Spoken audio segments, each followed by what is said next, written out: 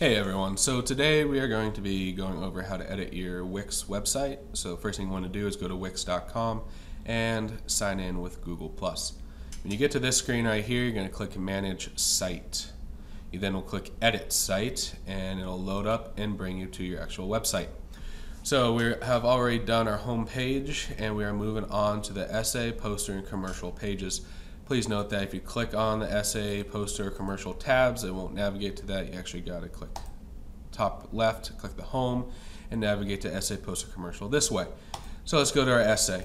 First thing you want to do is you're going to click the plus sign, and you're going to click the app market, and you're going to type in the word embed, E-M-B-E-D.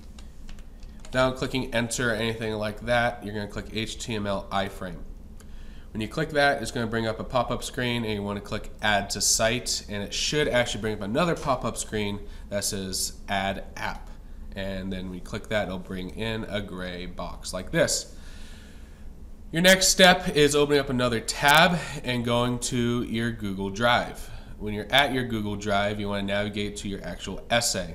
And your essay, when you open your essay, I'm going to navigate personally to a stock, there we go, stock file. When you open up your essay, you're going to want to click the blue share button in the top right corner. You then will click advanced and the word change.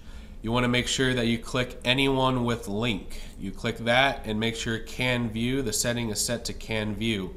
So anyone with link, and that this is set to can view. You then will click save and it'll bring up a already highlighted link on the top of the pop-up. You then right click in that highlighted area and you click copy.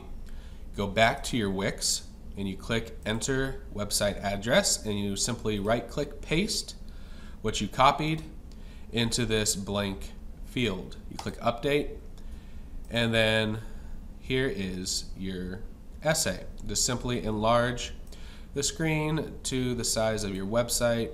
That way it can be more easily viewed. Drag it down and there you go. Okay? Click save. It's always a good practice to click save multiple times during this process.